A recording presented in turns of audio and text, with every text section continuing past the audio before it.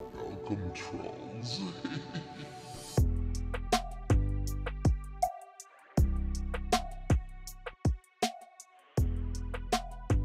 Bruce sees all.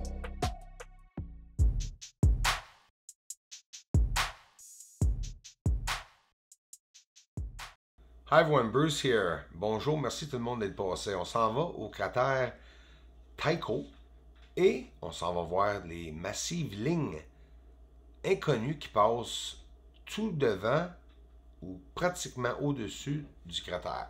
Hello, I'm back. Tycho crater. That's what we're going to see, my friends, and we're going to go see some lines going over top of it. Got it a bit clearer in this video, and we'll see a bit further down the video.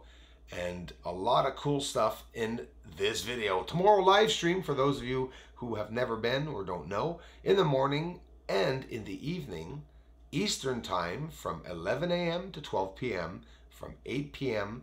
at night to 9 p.m. at night. Also in the evening, I live stream. On Fridays, everyone and anyone is always more than welcome to stop by and join in the fun. How the live stream started is because a lot of people wanted to ask me a lot of questions, wanted to interact with me, and well, we're basically a family now. Online we have a lot of fun, a lot of the same people, always new people, but a lot of the same people come back and we interact and have a lot of laughs and a lot of fun. This is the wall, le mur que vous regardez, supposément pratiquement 1000 pieds de haut qu'on peut voir là. Puis imagine cette ligne-là là, de large, l'épaisseur, à peu près un demi-mille de large. Fait que ça, c'est la grandeur d'un demi-mille de large vu avec mon télescope. Explaining to the people that the wall, if we're seeing it about half a mile, I believe, to a mile wide, well, with the range of this telescope, that is how small the width of this black line right here is only about half a mile to a mile wide. So that's seen through my telescope how wide half a mile to a mile is. And that's exactly the same size as most of the crafts and UFOs that I'm finding on the surface.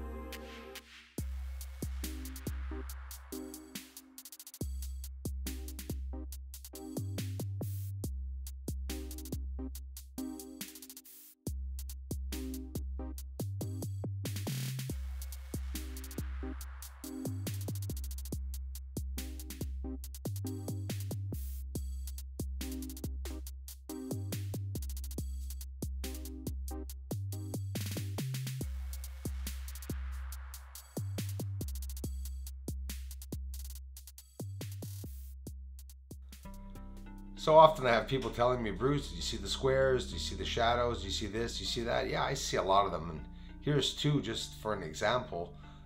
Right beside Clavier's crater, where we can see apparent square objects beside there that also have lines running from these squares. And this is what I'm seeing in many areas on the surface. Many common craters. It's all the common craters. Those are the ones that I'm viewing actually, and no need to look at craters that have never been seen. We're finding them with the craters that everyone's looking at. It's not hard to understand. Slowing it down, there's Tycho right in the center in the bottom there. It's slowing the footage down, it's getting in close, but it's not just that. You need an absolute clear footage. It absolutely has to be perfectly done, you know, filmed properly, but it all depends on Mother Nature and how clear of a shot you're going to get of the surface. Here we are going back up, panning over the edge there, and just look at the details that are between all the supposed craters that you can see, because of course that terminator line is showing us so much depth on the surface. Now let's see something very special. I always like doing this. I've descended the exposure. There's no saturation here. It's actually descended also a little bit. And watch what we see here. Inside of Clavius crater, we see these other craters, but look in the darkness, the flashing light. Very particular flashing light. We're going to go see it close up and get a circle up on it so you can see it. It's flashing in the darkness, and this is one of many areas. This is on top of Clavius crater, just by this craterlet on top, and we can see that light appearing. Here's a spectacular view of Tycho crater and the objects, natural or not, that are running over top. So you have sort of a V shape, right, or square shaped, but offset unevenly over top of the corner of Tycho crater, and you have these lines going by, a haze or mist inside of that area, with other objects as you stretch your view out in the surrounding area. Just an overall amazing area to view. And Tycho crater is ever so white, and this is one of the first times that I ever see it so well, and it's just waiting for that right time, I guess, eh?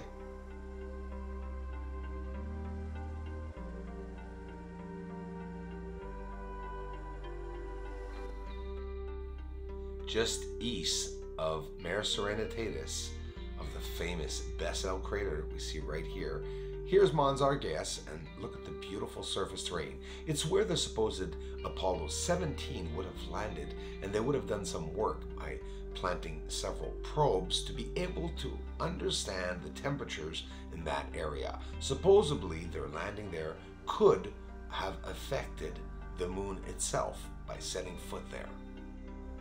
The floor of Cassini crater is the next crater I'm going to circle up over. Likely as old as the surrounding mare. It has two craters inside. Near the southwest rim of Cassini is the smaller crater Cassini B, and Cassini A is the larger of these two. Now this is Archimedes, and we're going to get a clear view with the exposure taken down a lot clearer near the end of the video. East of Archimedes is the crater Autolycus right here, and northeast of Archimedes is the prominent crater Aristillus. Very beautiful blue color that we see all the time, and also this odd square over the edge of the crater. We'll progress a little further, and there's Plato crater that we just saw, and the Montes Tenerife. I don't know if you know what these are. They're just underneath, and they have peaks as high as 2.4 kilometers.